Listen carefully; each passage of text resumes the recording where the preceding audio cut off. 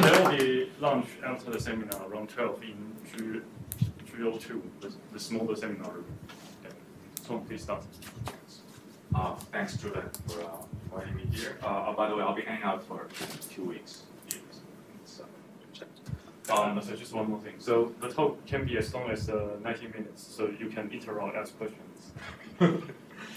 Don't worry. Unless you ask some really nasty question, I'll finish with you.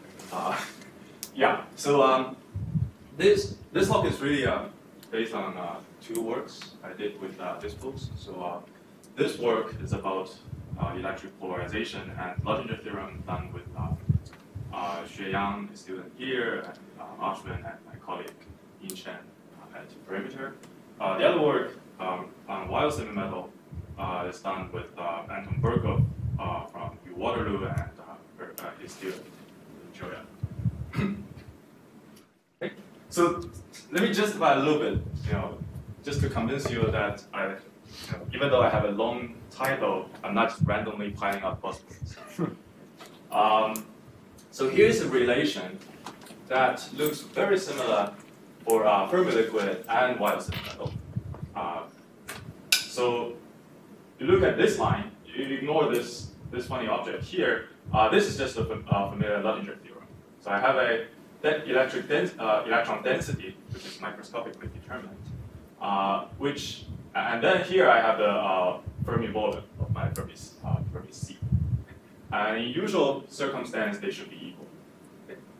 And you should view the density as a UV observable. It's given on the lattice scale. You can potentially reach that.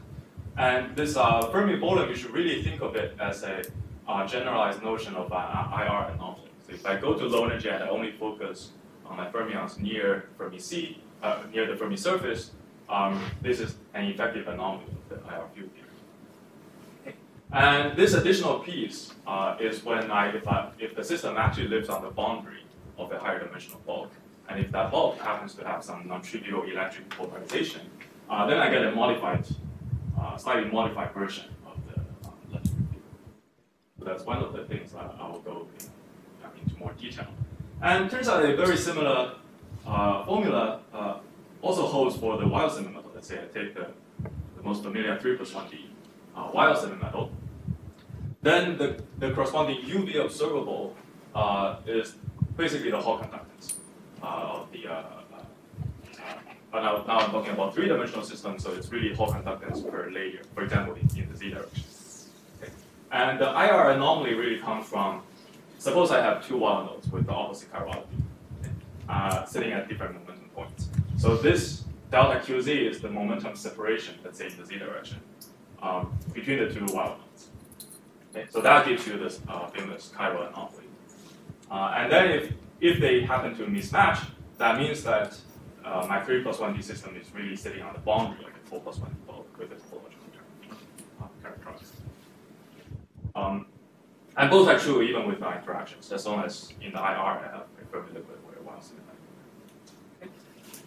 So in case you don't care about formula and so on, here are 2 physical questions that I will actually try to answer in this talk. So the first question is electric polarization density measurable beyond 1D? If you look at the literature, most of the time you want to talk about measurement of the change of electric polarization over time or over space. But if I, let's say, just want to measure electric polarization density beyond 1D in an interacting system, it turns out to be a somewhat tricky business. Okay. So that's one question I want to address. The other question in the context of a Weyl semimetal is that suppose I have a strong electron-electron interaction. The question is, can I somehow gap out the Weyl nodes, which I can't do in free fermion theory, without destroying the structure of the chiral anomaly, whatever that means.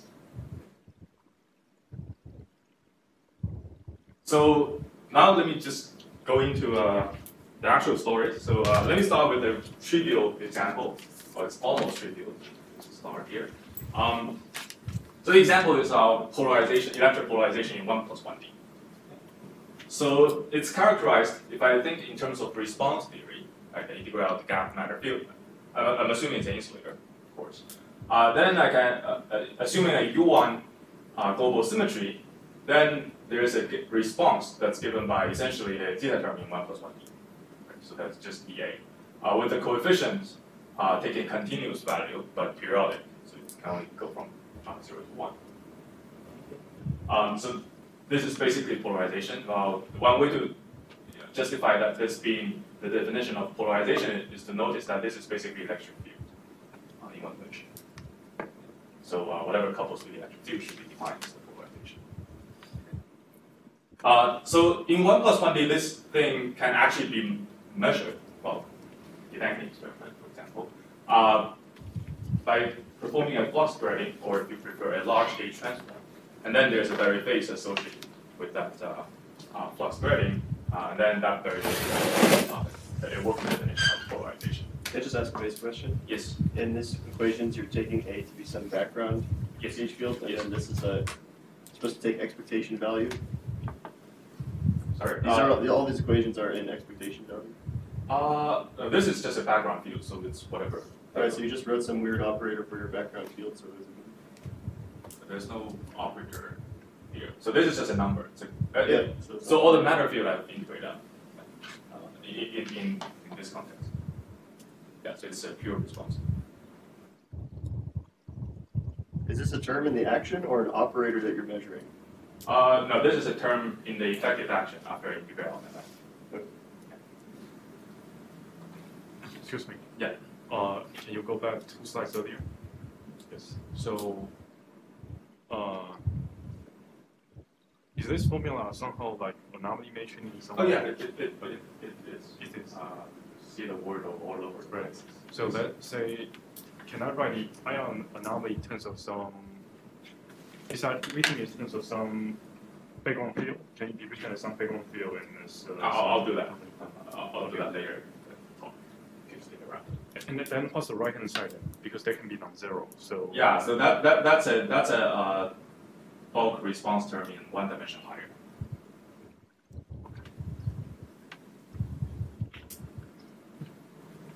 So all right. So that's a very well-established story. Also, it has a non-trivial effect if I have a boundary, if I'm on an open chain. The non-trivial effect is that on the boundary, I basically have a fractional charge. Yes? Yeah, very basic question. So is the polarization can it only be uniform? Can the polarization depend on space? It can. In a way, That's part of the star story. I'm assuming it's uniform. But it can actually be. But let me hide that. Assuming it's uniform. So, well, I'll be assuming lattice translation symmetry throughout the time. So that's actually important. So if I have an open boundary, you can basically write this term as this, and then immediately you see that it's essentially what this tells you is that I have a 0 plus 1d fractional charge of px. If px is a fractional number. Okay. So that's the boundary effect.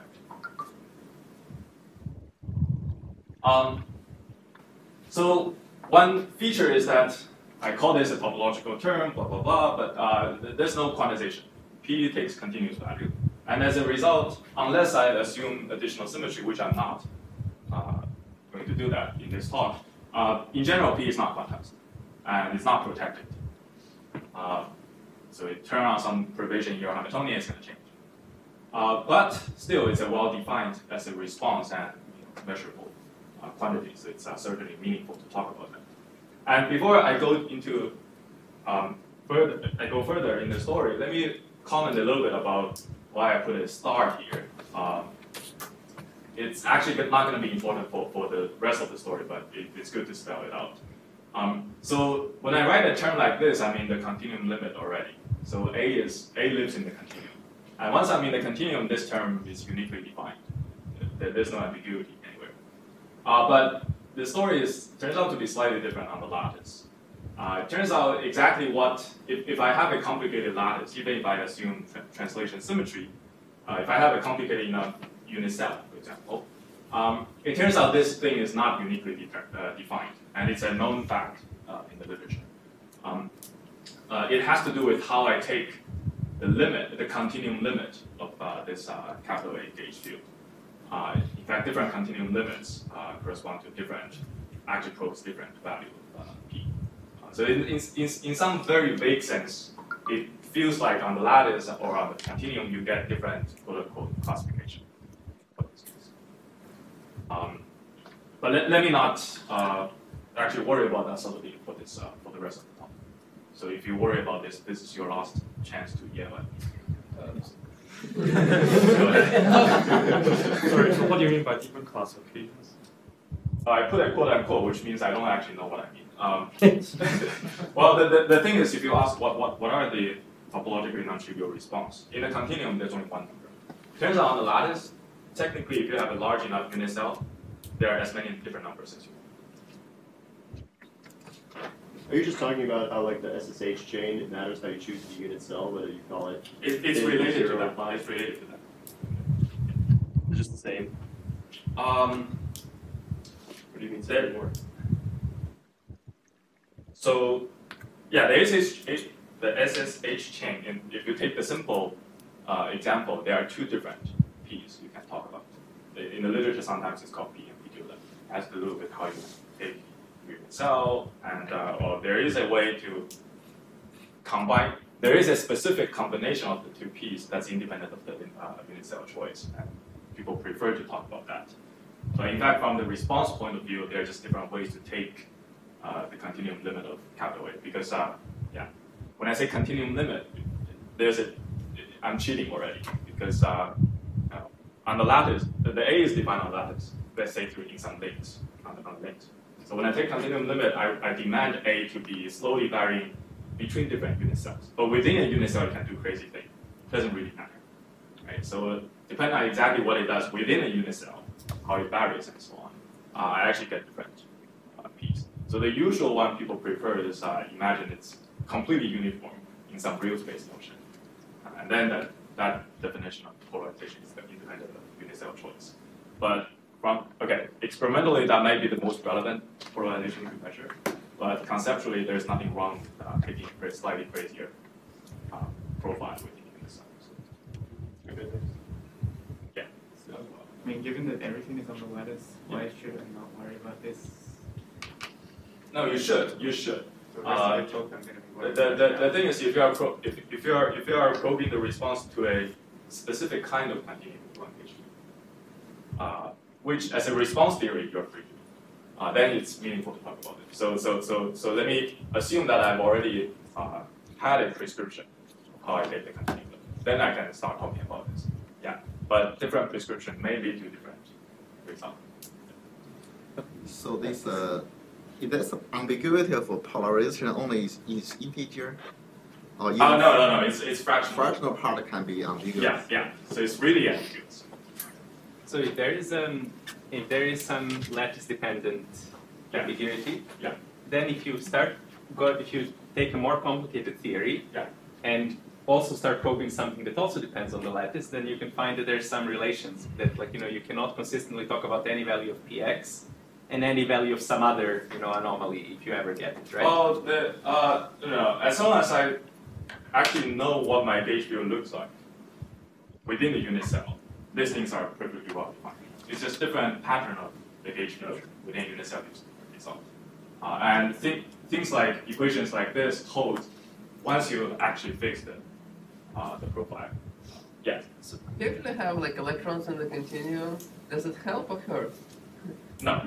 Well, it helps in the sense that the experimentalists prefer to measure the electric field that's just uniform in actual real space, and then that gives you a preferred notion of polarization to measure. But let's say if you want to measure a response to an electric field at momentum some integer times g being the reciprocal lattice vector, then it turns out you're measuring some other p already. So. But it seems like in that case you can, maybe it also hurts you because you can like shift where your unit cell is continuous. Yeah. Once you do that, it starts to depend on the unit cell choice. So. actually didn't get a question. Thanks. I just. I didn't get a question. What's Oh, no, the question was actually starting from the continuum. Turn on, let's say, turn on the lattice potential. Does that help? The answer is it helps a little bit. It just makes you worry slightly less. But, yeah. All right. So I assume that's the end of the yelling. Okay. Now let me proceed without worrying about that at all. Now let me ask, what does the story look like in high dimension? So traditionally, there are many things people have done. Let me basically summarize. There are three different things one can do. You can find in the literature. One is to treat it basically as a 1 plus 1. You know, you treat one dimension as the actual what actually matters, and treat the others as some additional label. And then the story, this story still holds, except x is well, the other directions you sort of integrate out. The problem is that you don't get the polarization density. If you, let's say, measure the barrier phase from flux threading and so on, for example, in 2 dimensions, you get something like this. You get px times ly, l being the length in the y direction, the lattice. And you cannot just divide this thing by ly because the whole thing is just divided on 1. So for a fixed size system, that doesn't measure polarization density. The other thing you can do is to define, you don't define polarization, you define the change of polarization. Assuming you imagine turning on some perturbation, some adiabatically, starting from some trivial state, which you define as having 0 polarization. Okay? So imagine an adiabatic process, let's say from 0 to t, and then the time integral of the current operator operationally defines the change of polarization. Okay? And the fact that as long as I have the fixed initial and final state, it doesn't really matter which path I go through in the adiabatic process. That's guaranteed by the Fowler's quantization argument. Eventually, it comes from charge quantization. So it's path independent of 1. Okay? So this is actually a very good definition. It works for many-body system and so on. The slight dissatisfaction is that it's not manifestly measurable on its own. Right? It's a change of quantity. Let's say if you want to measure it through some kind of linear response, you don't exactly know how to do it. The analog is to say, one analog I like to think about is to say entropy is, you can define entropy as an integral of dq over t. But it will be slightly more satisfactory to have something like entropy being gamma or something. And the third thing which people can do, I think historically might have been derived from this, is that if I'm having a free Fabien system, then life is way simpler. There I can just take the occupied band and calculate the integrated Wilson loop. So this UK is the block wave function, and this is the familiar Larry connection in the Brunel zone for an occupied band. And if I integrate this guy, it turns out that's the polarization. That works in any dimension. Okay. Of course, the obvious dissatisfaction is that this works for free for me. So the goal is to understand everything with reasonably strong interaction. Yes? There's a many-body version of this expression. Yeah, with green function, but yeah. No, not green function. In terms of twisted boundary condition. Yeah, I think that has similar issue with this. I think if I'm not wrong, if I'm not remembering it wrong, that gives you P times L. Yeah. So the nice thing about this is it directly gives you P. If you literally do it, not the sum. So indeed, there is a version of this written as green functions in terms of. Yeah, anything with this you can convert it to some sort. But that works for interaction system. But does that resolve some problem you want? It does get better. depending on how much you like green function. So that's not what you want to do. No. I don't think I've ever done a single thing on green function. Yeah. I think one of the papers came out recently where like he was trying to get rid of this Ly, this problem about being modified by Ly in terms of like proving LSM or something. Like he has a different twisted boundary condition, seems to avoid that problem. Yeah, I haven't absorbed that paper yet. So yeah, modulus. So these are everything I listed here are pretty ancient stuff. So, yeah. Yeah, but thanks for that. All right. So now let me give you the answer. One answer at least. So actually, it's kind of obvious in hindsight. So if I want to generalize this integral dA to higher dimension, and I know that somehow I care about lattice translation symmetry, because if I don't have lattice translation symmetry, I don't know what I mean by polarization density, right? Better talk about the actual polarization, the total polarization. So then the natural term to write down that looks something like this. Let me explain this x1 or we're going to D. So xi is a z gauge field. It's a probe gauge field that corresponds to the lattice translation symmetry, let's say in the I direction. So it's a z gauge field. And if you look at this term, well, again, I'm writing down cup here just to avoid anyone from yelling at me. But practically, if you're not familiar with that symbol, just think of it as wedge. So you look at this term. So everything here is an integer form. dA is a 2 pi integer. These are the integer form. So the whole thing is an integer form. It's designed to be a d+1 form. So when I integrate, it gives me an integer, and then I get a coefficient that takes continuous value between 0 and 1. Okay. So yeah, the notion that I can actually think about probing translation symmetry by turning on a probe gauge field can back to, I guess, Brian and Dominic's work. Maybe some hint even earlier. But in case you're not very familiar with that, let me explain a little bit what this funny translation gauge field really is.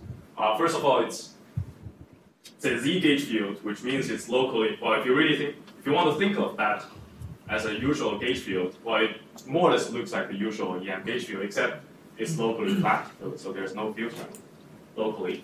And the only measurable thing are essentially the Wilson loops around the cycles of your space-time, which takes integer value. Right, this whole thing, I mean, it's very similar, thinking about this term, it's very similar to thinking about point 1 that you showed before, but you allow the system size to change. Yes. That's basically it. And in fact, that's how it's motivated.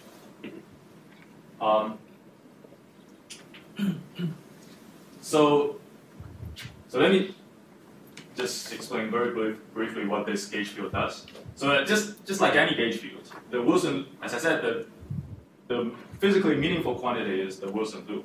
And for any gauge field, the Wilson loop essentially measures how much symmetry transform you want to perform after going through a cycle.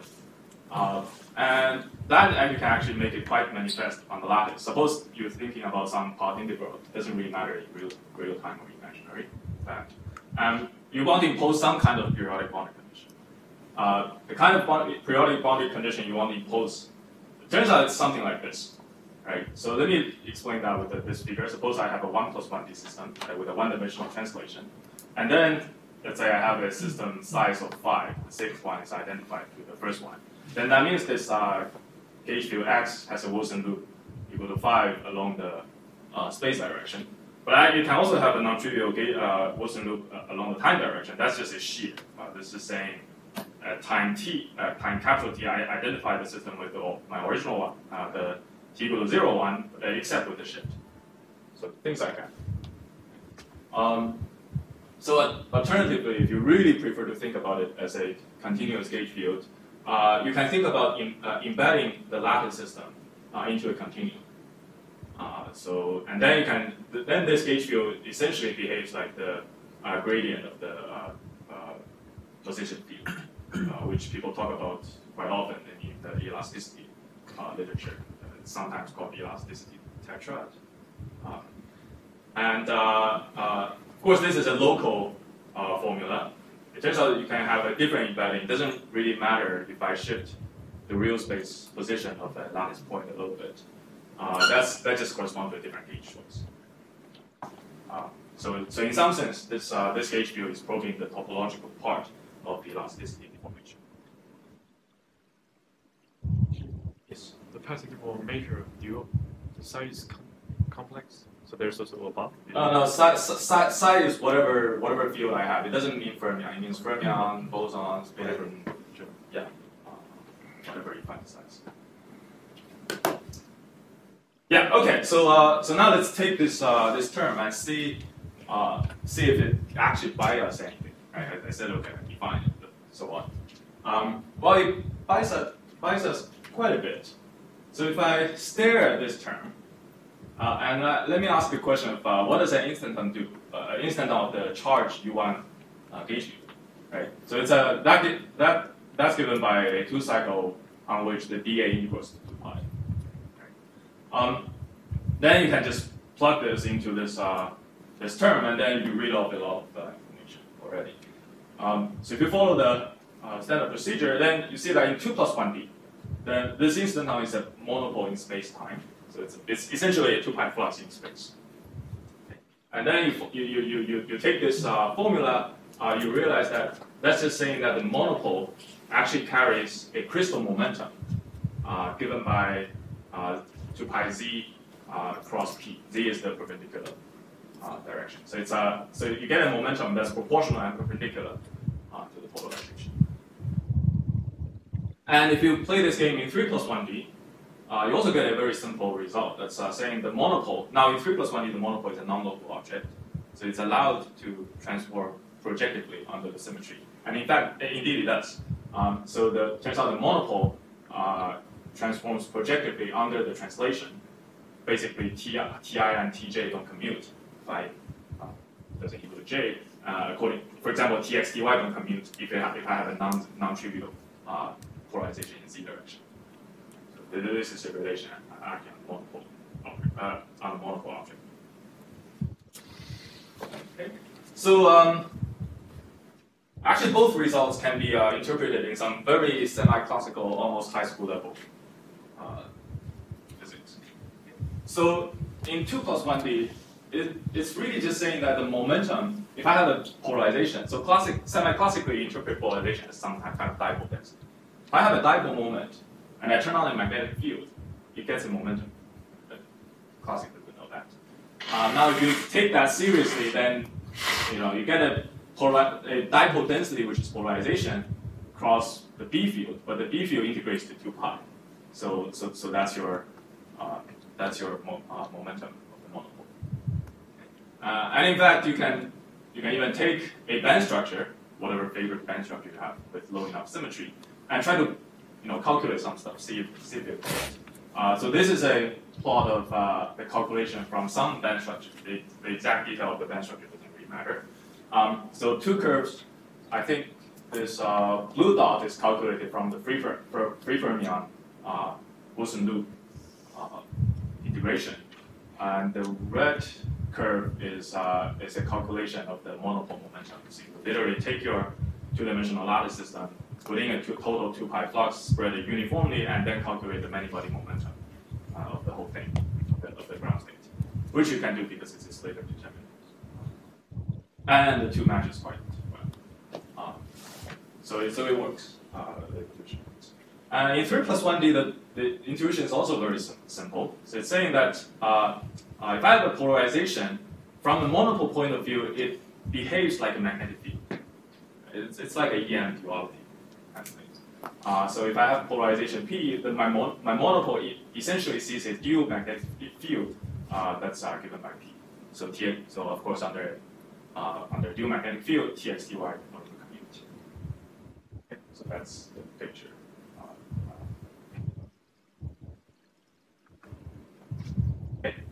So, I guess I'm answering one of the questions I posed earlier. Yes, polarization is measurable. You just have to do a slightly funny thing.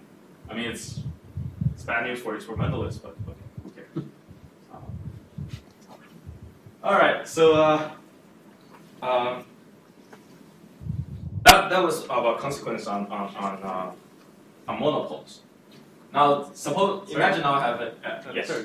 Going back to the previous formula for the probability, yeah, that one. Yeah. So can you also add more DAs instead? Second half. Okay. Actually, maybe 5 slides or something. Yes. Can you add more? Sorry. You add more DAs. More DA. Short story. That's why I said that.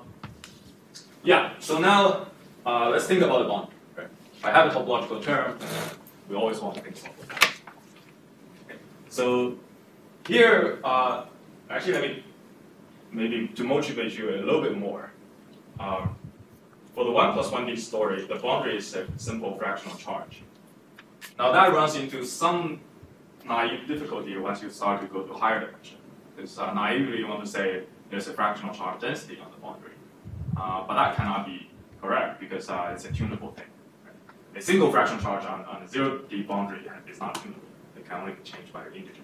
But if I have a fractional charge density in an extended system, then I can just tune that by adding chemical potential on the boundary. So what do I do there?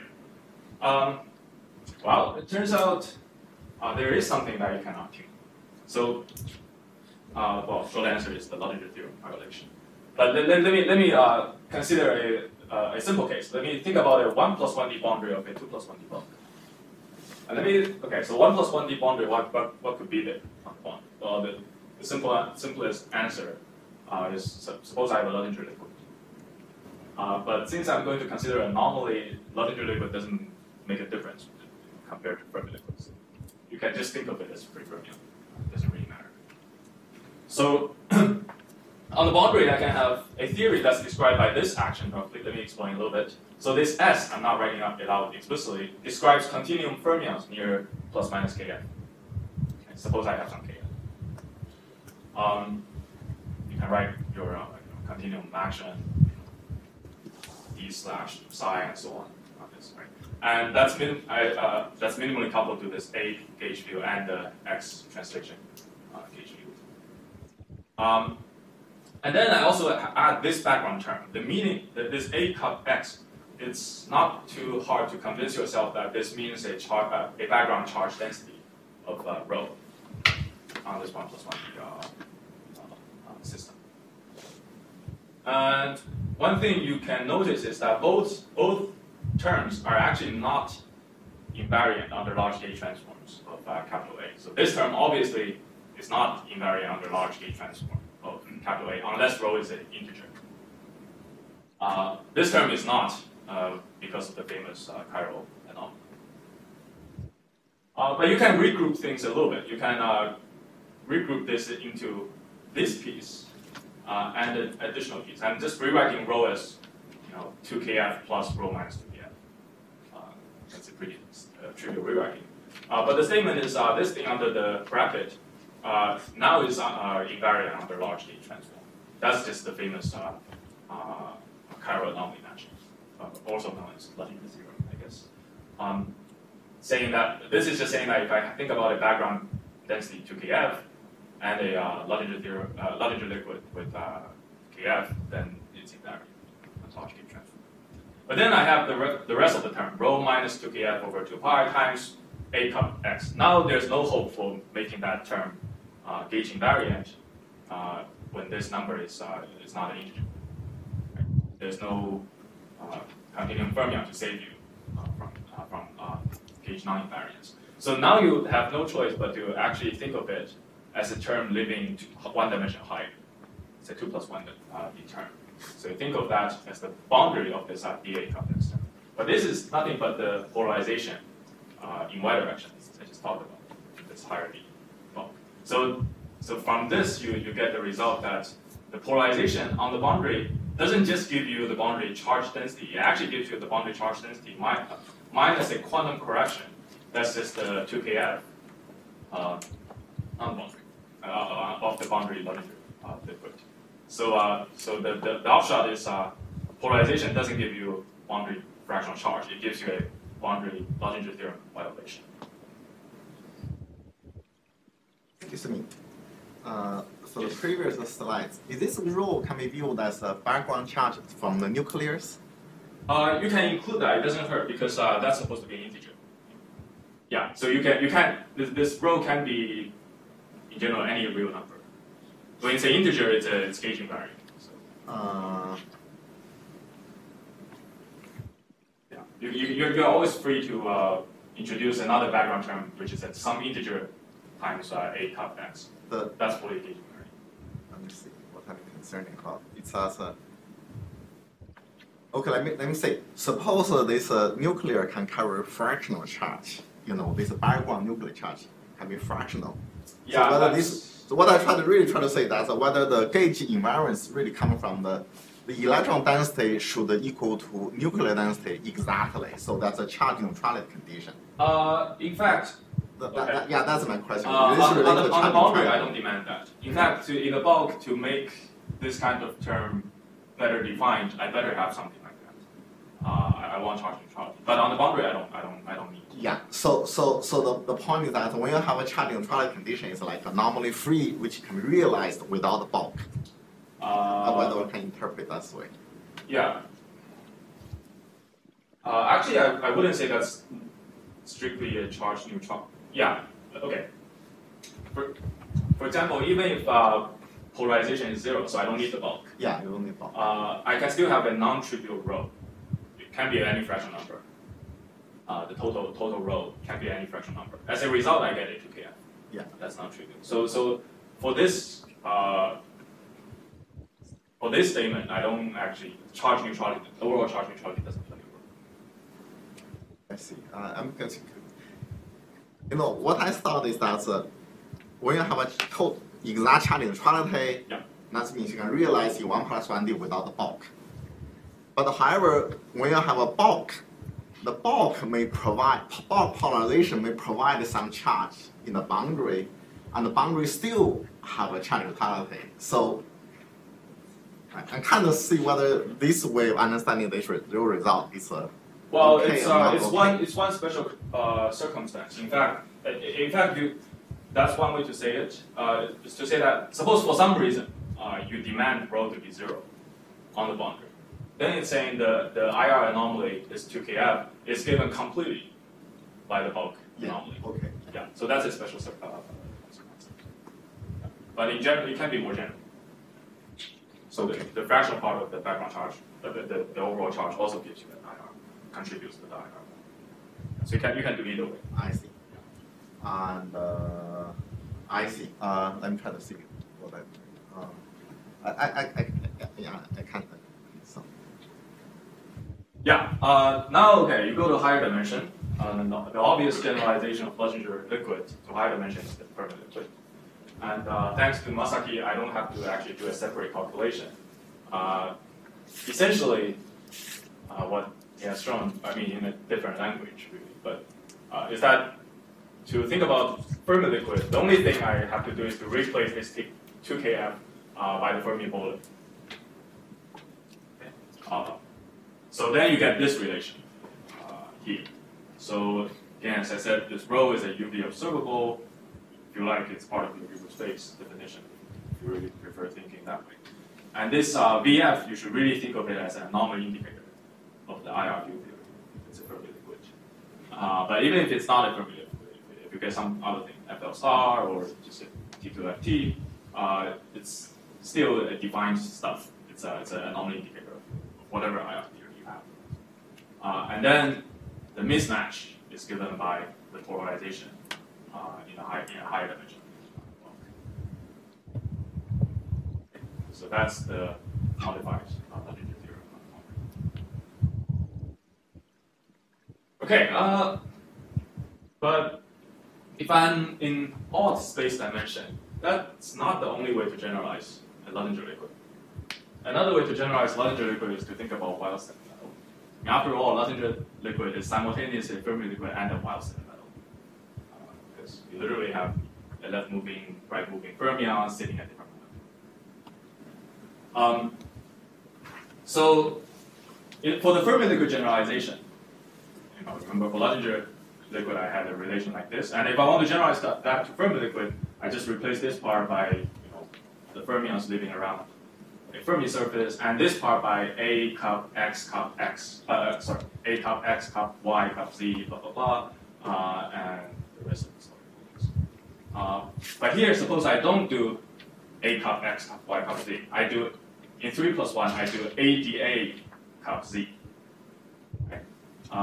Now that's not charge density, but it's all kind of obvious what it is. It's the Hall conductance for XY layer, if this is a Z caging. And this part describes now not a Fermi liquid, but a Weyl semimetal, if you like. So I'm taking the simplest case where I have two Weyl nodes separated in momentum space by delta k.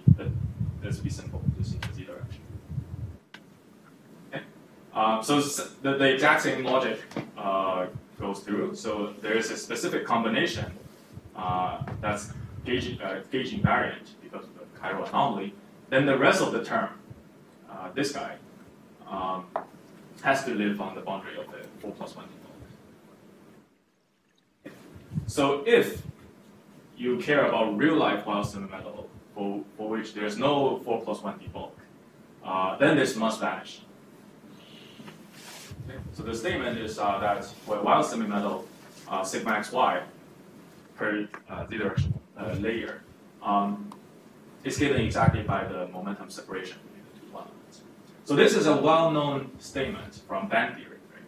I take two Weyl nodes in band structure, then I slice through the momentum space, I get your number 1 in between and your number 0 outside, so the total Hall conductance has to be this number.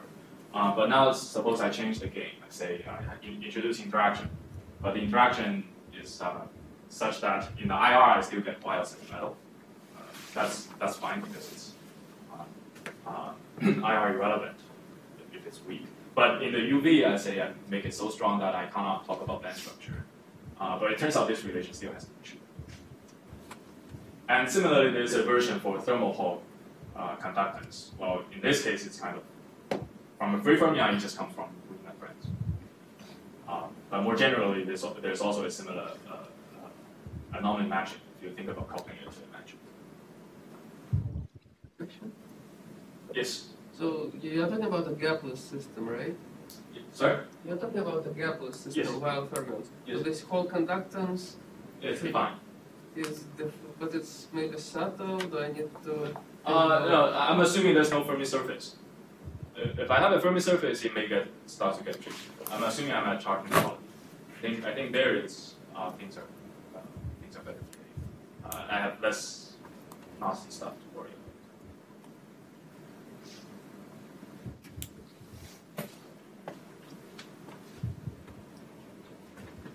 All right, so actually, that's almost the end of the first part. Okay. But is there any questions so far? Because I'll be switching gear. I mean, it's going to be a similar flavor, but it's really switching the gear. So if you have questions, it's good to ask me. Still have 40 minutes. Hopefully, I won't actually use that. But yeah. All right. So let me. One question. So yes. In 2D, I guess having a finite Chern number sort of abstracts Yes. defining polarization. Yes. So in higher dimensions, what is the thing that abstracts defining polarization for? In 3D, there's nothing. Well, okay. No. In 3D, if you still have a Hall conductance per layer, that also obstructs the well-defined, the gauging variance. Theta term is okay, but Shin-Simon term somehow is bad. So it can be analyzed. Well, there are multiple ways to analyze that. One way to analyze is to think physically about monopoles. And in this language, the reason why in 2D the polarization is no longer gauge invariant is because if I have a Hall conductance, the monopole is not gauge invariant, so its momentum is no longer a gauge invariant notion. And you can play with this kind of game for 3D and see what term is okay, what term is not. Or you can just play with this term. If I have an into the ADA, then it turns out this XDA coefficient will not be invariant under large gauge transform and so on. So this for an insulator is just having Hall conductivity what obstructs the polarization. yeah. So it's basically saying that if you have some other anomaly, like a Chern-Simons term, sometimes you can absorb this polarization term as like a counter term to that. Yes. Okay, can you maybe elaborate? Yeah. So you're saying that if you have, let's say, just 2D Chern insulator, Yes. and you do this procedure of smearing flux, Yes. and I guess it carries some charge then, Yes. and you're saying So I define polarization as the momentum of this configuration. But now since this carries a net charge, momentum changes if I do a large data.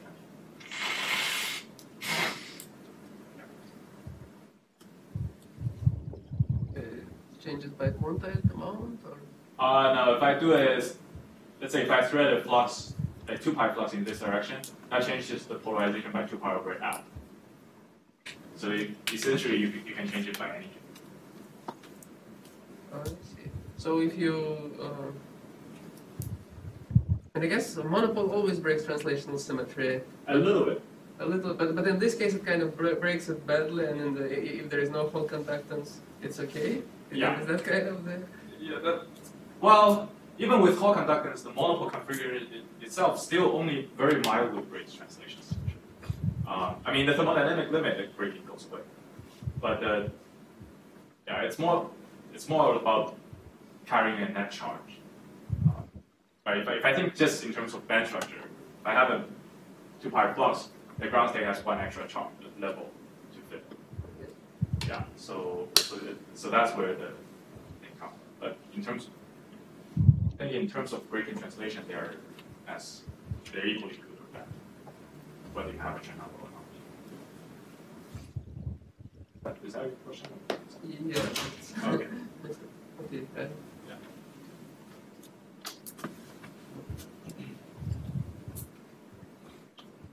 Okay, so right, since I'm trying to making the notion of what we mean by a chiral anomaly in Weyl semimetal more precise,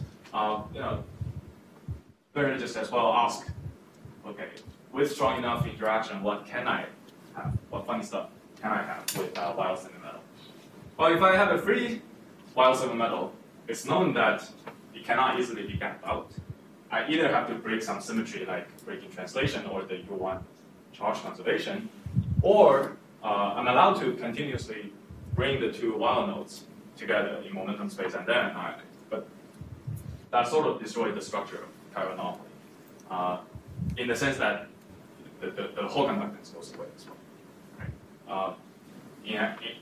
In analogy of charge density, that's like saying I continuously tune my charge density from, say, 1.5 to 0.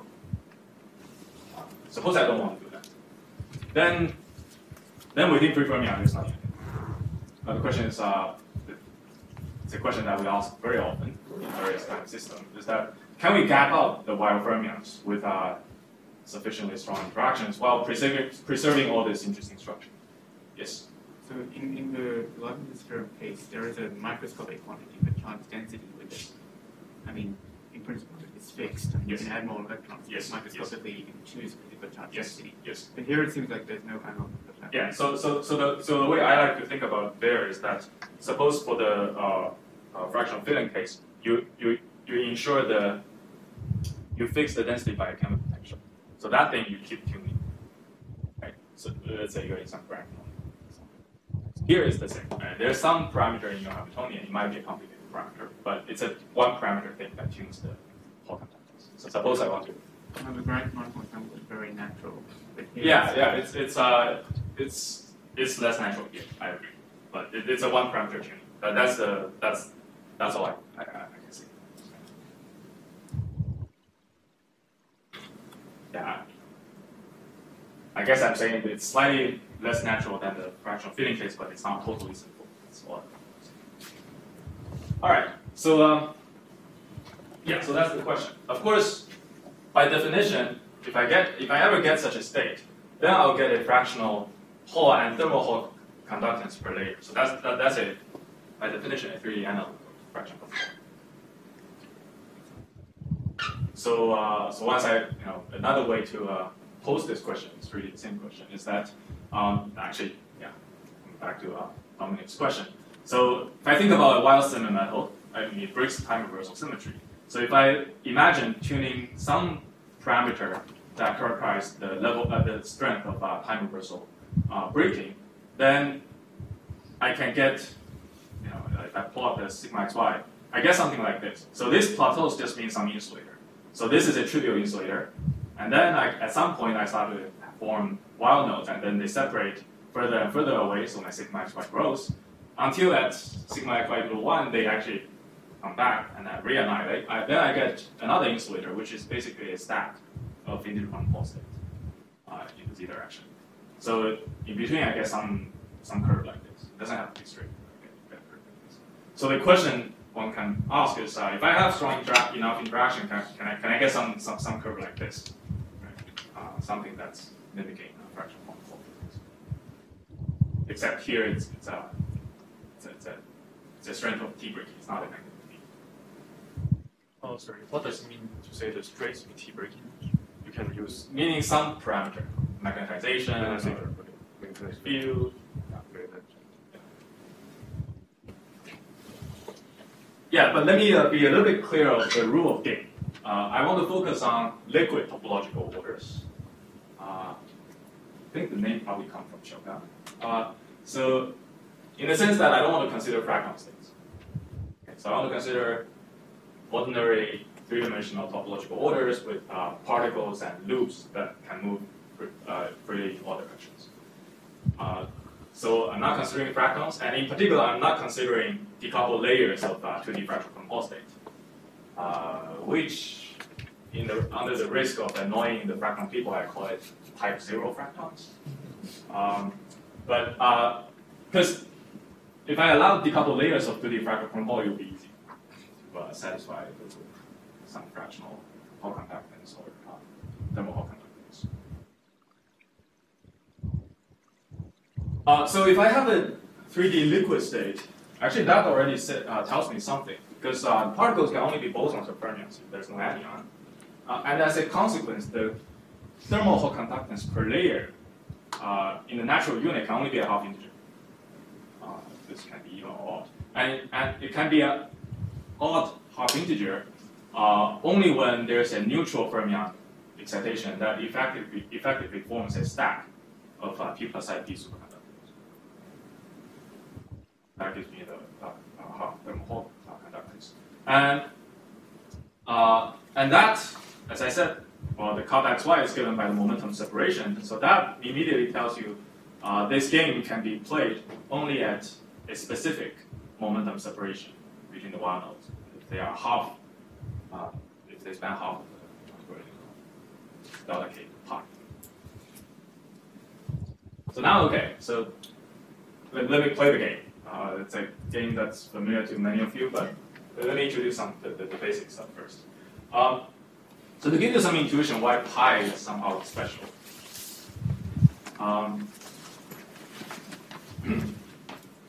So let me start from the Weyl semimetal and then try to gap out the thing first by breaking the U1 symmetry. Just make it a superconductor. That will gap out the Weyl semimetal. But I can only do that by introducing an intra-node pairing. So it's like an FFLO pairing. So left pair to left, right. So this gets out the Weyl nodes. But then the Cooper pairs carry momentum 0 and 2 pi. Well, let me take a gauge where the left fermion is sitting at momentum 0 and right fermion sitting at momentum pi. So the Cooper pair then carries momentum 0 and 2 pi, and 2 pi is 0. So the Cooper pairs are trivial under translation symmetry. So condensing that doesn't break translation symmetry. That's all I'm saying. Okay. So I get a gap state with translation symmetry, but just breaking U1 symmetry. So I want to recover U1 symmetry somehow to get an insulator. So a very powerful trick one can try to do is to imagine a scenario where the superconductor is strongly fluctuating, so the vortex loops, now in 3D these are loops, they proliferate, they effectively condense. If I do that, I will have the phase coherence is lost, and then I recover an insulator with full symmetry. Suppose I can do that. So this has been a powerful tool to problems like 2D, the surface of the ordinary 3D topological insulator. So my game here is to play that, to do that in 3D.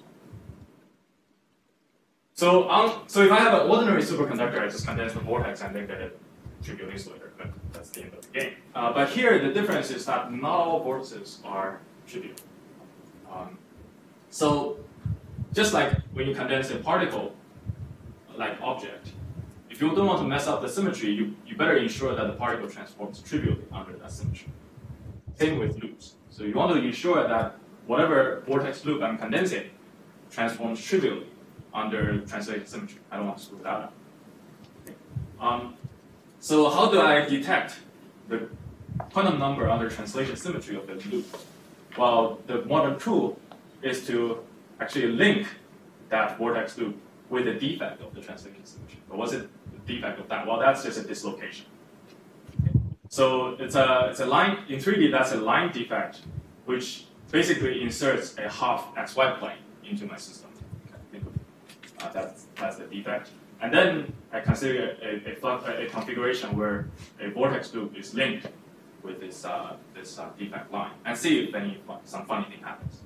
If there's some funny thing happens, then this vortex is considered non-trivial under translation symmetry. Then I better not touch it. I don't want that is such vortices. So it turns out for the superconductor you get from the Weyl FLO pairing, the single vortex traps a Majorana zero mode when it links with such a dislocation. Yes? Yes.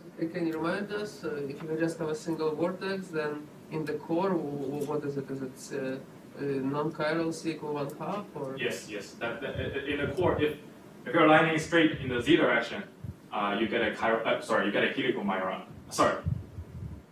Yes, you get a helical. Yeah, you get a helical Majorana. Yes. And then when you pair condense, you have, I guess, can you remind us what the what the symmetries essentially are in the field theory? Is it like U1 cross Z2 or U1 cross Z4 with Z2 or something like that? Wow, there are a lot of symmetries. So which U1 you're keeping track of particle number conservation and translations. Yes. And translations essentially access some Z2 or Z4 or something like that. In this case, it acts as Z2. So U1 is already broken in the superconductor. So effectively, it looks like there's a Z2 left.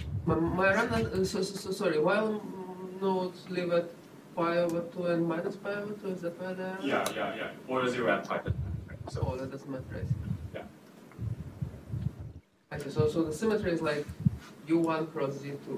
Yeah, but I claim it's better to still remember that as Z. It turns out the story will be different if it's on as Z2.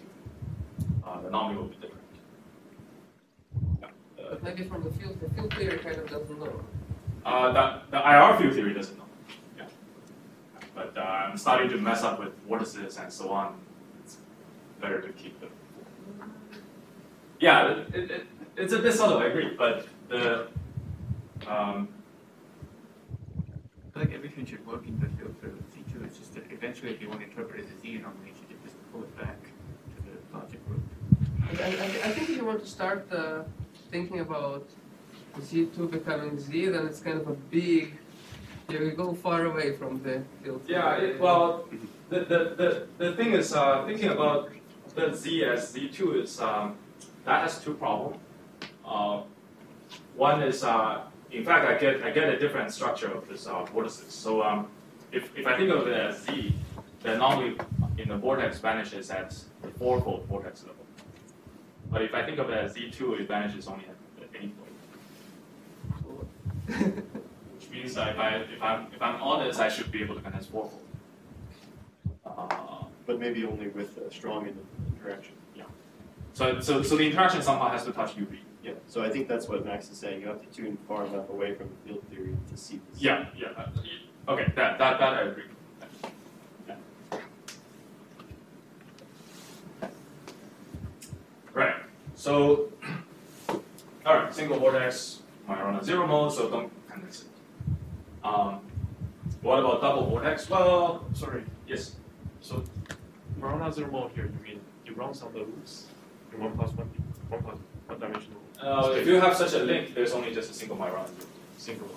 There's nothing running. But if you have a straight line in the z direction, so you actually keep the z translation, then you essentially you get this Majorana mode start to be mobile, and they form a gapless helical Majorana. That's another way to say single vortex kind of vortex. So this vortex, link vortex, must be created by at least 2 of them, right? Yeah. You can have a single one. Yeah. And also earlier when you introduced this. Well, sorry. You can. What happens is because I lied a little bit. So on this dislocation line, there is actually a chiral Majorana. So if you let's say pass a vortex through the that domain that dislocation, you actually create 2 zero mode, one within, one on the dislocation line. So a single link is okay, but Majorana zero mode of course only appears there. So sorry. So Yeah. where are the pair of Marana zero modes associated? One here, one here.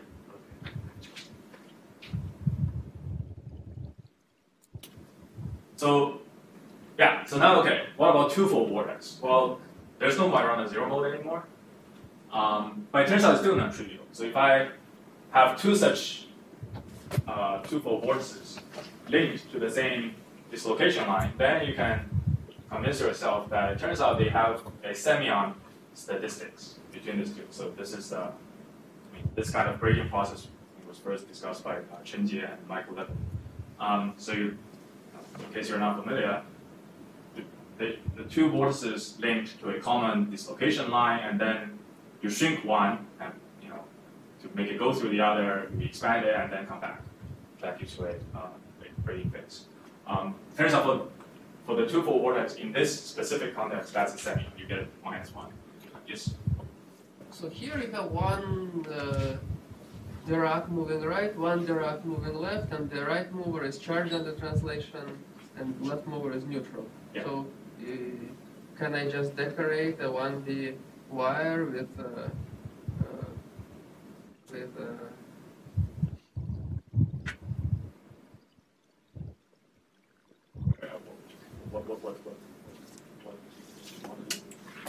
if I have a 1D wire where the right mover is at 0, the left mover is at pi, or vice versa? Yeah. Can I just decorate that on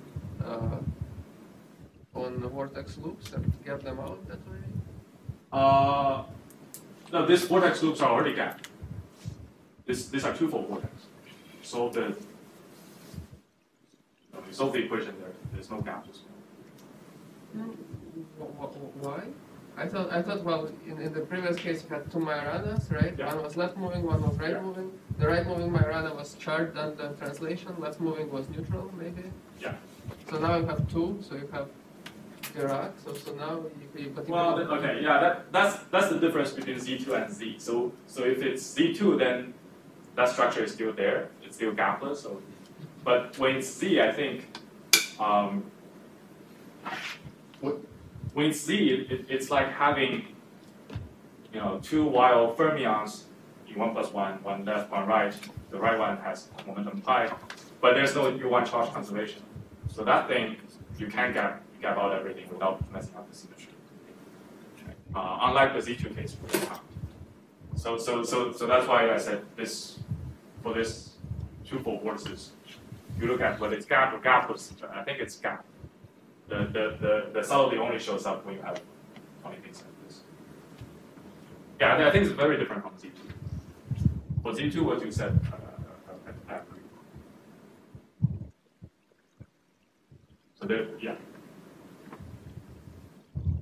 I missed something earlier. So Yeah. you try to get the semimetal nodes, and then you introduce some pairing terms which pair left and left, right and right, right? And they carry momentum. Yeah. So is there some constraint on the momentum for those modes? Yeah. So I want the momentum to be high. So I want the total. I want the Cooper pair to have momentum trivial. Yeah. Otherwise, I'm breaking translation. It's only 0 and pi. Yeah. And So I guarantee you get the nodes. now that guarantees that when you gap out the nodes with this kind of pairing, it doesn't break translation symmetry. But you know you will gap it. Oh yeah, you literally solve the spectrum of this thing. Yeah. With its gap. Yes. Is there something about angle momentum of those modes, maybe? Yeah, I'm not worrying about that. But if you worry about that, there might be some additional feature. Yeah, I'm not. We wrote that paper together, right? Like Yeah. 2000, whatever. Yes. So yeah, somehow I just decided not to worry about it here. But it's not necessarily justified, but yeah. Which paper? Oh, with Drew Potter and Ashman. It's also about getting some gap phase out of the 3D. It's actually the symmetry anomaly is the O2 version of the Witten anomaly. So if you break the SU2, the Witten anomaly down to O2, turns out that one should be able to get a topological order that saturate that anomaly. Yeah. But exactly what kind of topological order, how to get that, we had some pain back then getting to. But you also need that kind of pairing. This. No, we did. I think we also did this. Yeah, we did this. We probably didn't include that in the paper, but I think we did. I don't even remember if we included that. Let's check. Yeah. All right. So 2-fold vortex is non-trivial. So don't condense it. Then it turns out 4-fold vortex is fine. You just condense it. There's nothing funny about that. And then you don't get a trivial insulator, you get a Z4 topological order. So the content is, you get some particles, you get charge neutral fermions, that's the remnant of the Weyl particle in the superconductor. And then you get a bunch of charge 1/2 photons as a result of 4-fold vortex condensate. And then you get loops, that's the remnant of the uncondensed 1, 2, 3, 4 vortices. And they inherit what non-trivial properties of this uncondensed vortices. And of course, you get the standard particle loop rating. You take an F fermion, this Weyl fermion around a 1-fold vortex, then you get pi flux. So those are standard for any Z4 order in the previous one.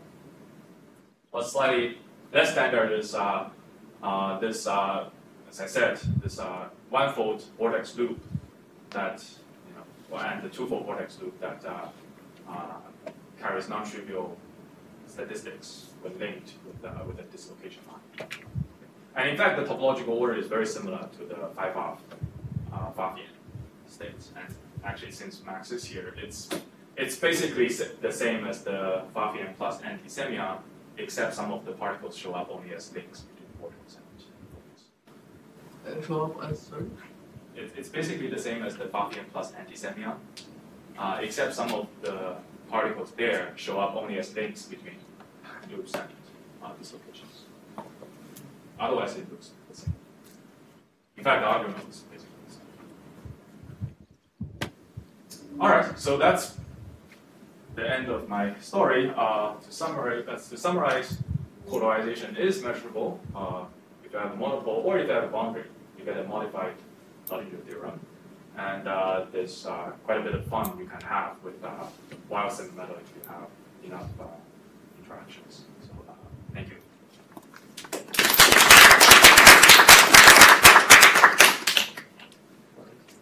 Thanks for the nice talk. Just a very basic question. It's like, what type of interaction do you require to get this? Some local thing. It has to be local, like Coulomb interaction cannot give you. Oh, I don't know. The Coulomb is mildly non-local. So the thing is, whatever these things are, it's always easy. it's always easy if you have arbitrarily non-local Hamiltonian. You can stabilize whatever. In fact, there has been discussion that in Weyl semimetals, if you make interactions sufficiently non-local, you can even gap out the thing without having any local. Right. So, yeah, Coulomb, exactly how non-local that is, it is on this purpose, I don't know. Yes, Max. I didn't quite understand the argument about the kappa xy equal 1/2. Well, that's basically, okay, the free fermion version is with my friends, of course, but the interaction version is basically this thing, except it's R wedge R. No. The argument that you need the sorry, yeah, this thing. Yeah. Okay, yeah. No, it's saying, okay, it's an assumption, I don't have a proof. I'm assuming that any kappa xy has to come from the particle forming something. Some short-range entangled state. Right? And if that assumption is true, then this is natural. But that's an assumption. Yes, thanks for pushing. Because then suppose you started with your Weyl nodes not at 0 and pi. Yeah. Right, then it would tell you that if you think of that as some discrete symmetry like Zn, so then saying like Zn cross U1 has an anomaly that cannot be trivialized by gapping. Yeah, that's part of the reason why I feel hesitant to think about it as Zn or Z2 or whatever. One thing is one of the features at least for the pi separation case is that this location line they carry chiral pointer on them. So that's literally Z. It doesn't matter how many copy of it you stack, it's not trivial. So if you replace Z by Z2 or Zn or whatever, you lose that feature on the defect description. So we have examples where, say, like you study a domain law and you have this could be a Z2 domain law with a chiral node. No contradiction. Is that a unitary Z2 domain law? You can. For anti-unitary or reflection, that's imaginable. But for unitary, it's still a Z2 or like a finite anomaly goes to a Z anomaly. Yeah. So this argument doesn't really work. If you have an example with unitary Z2, I would buy it. I'm sure you could in that one. Yeah, okay, then I need to think about it. But actually, I don't see how. I mean, there's dislocation, then it's somehow outside of the field theory description. I mean, it's a Z. The symmetry is Z. That's the thing, right? I think one thing is I have to take that Z instead of Zn to whatever n to whatever limit. The distinction somehow matters, I think. But do you understand how to describe the dislocation in the field theory? Then yeah. It's actually just a defect of this Z gauge field. It's a Z gauge field, so the defect, let's say if I make a puncture and I count the Wilson loop around that puncture, that's Z. No, I mean just in the Weyl fermion field theory.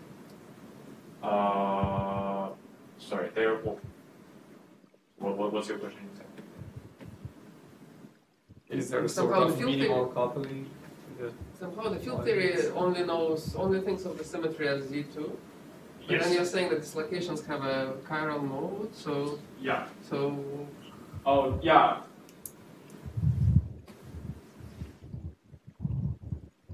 Yes, because that in some sense comes from the background term. Right. So there is a background. Okay. In this case, there is a background term of R wedge R, or a gravitational Chern-Simons of Z. That's on top of the Weyl semimetal, the Weyl fermion. So it really comes from UV, if you like. It comes from the bands fermions away from the Weyl node. So that's contributing to this chiral mode. So, but on the other hand, that term is sort of required. Otherwise, this Weyl fermion mode has some anomaly that's not matched. So you can say it comes from UV, but it's demanded by the IR. Yeah.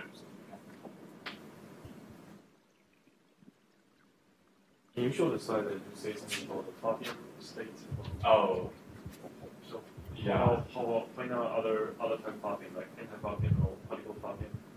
Yeah, that's the thing. It's so this is a specific type of Flavian. Right. Actually, as I mentioned, it's Flavian plus anti-semion. So if you take some other variants, for example, let's say you can say, okay, I just want to take sigma equal to copper to 1/2. Why don't I just stack a bunch of T Flavian? That would do it. But the thing is, after you do that, it's hard to get an honest 3D ordinary topological order. Most likely you get a fractal. You have to know exactly how to turn on some interlayer condensate to combine the topological order from a huge condensate degeneracy to just order 1 degeneracy. It's without messing up any symmetry. So if I just give you randomly a topological order, you may not be able to. So somehow for the Flavian plus anti-semion, you can't do that. But for T Flavian, it's not obvious at all. Yes? Yeah, this transition from Weyl semimetal to this Z4 topology order, that's a continuous transition of. I mean, is that possible or it has to be we don't first know. I mean, okay, one can. I guess I can never make the statement that continuous transition is impossible, but it's just very hard for me to imagine. I mean, in this construction, I need a two-step. I need to break U1 symmetry first, and then try to restore it with ordered condensate. And that's a two-step process. The question is, can I collapse the two step to one? That's a highly non-trivial question usually. There were similar examples in 2D where we'll have some two-step construction, and then numerically people seem to find one continuous transition. So we're still banging our head on exactly what's going on there. So. Any more questions? So how does the surface theory look like? Sorry? The surface theory? The like Weyl case? Yeah, in the 3D case. Yeah. You're asking where does the Fermi arc go? Yeah. Or so whether you have like a really 2D surface modes, no, there you still have some feature on the surface. So okay. For this theory, the surface has a charge mode and a neutral mode. The neutral mode really comes from this FFL superconductor. So if I have delta K equals pi, and I have a pairing, it turns out the surface Fermi arc becomes a Majorana arc. And there's no transitions.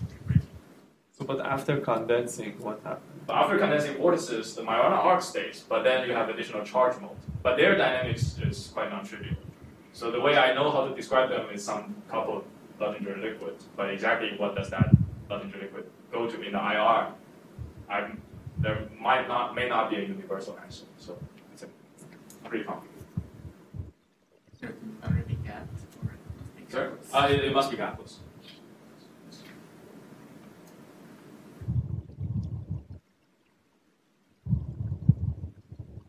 You have some non-trivial sigma xy and tau xy, so the boundary has there's no negotiation. In your setup, the gauge field or RBN is it possible to have non-RBN story for this time? I haven't thought about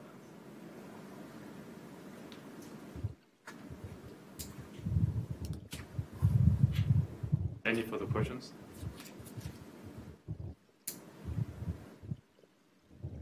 No, let's thanks for the very nice presentation. Thanks for staying this late. We actually have a lunch just after at the smaller seminar room. Feel free to stay.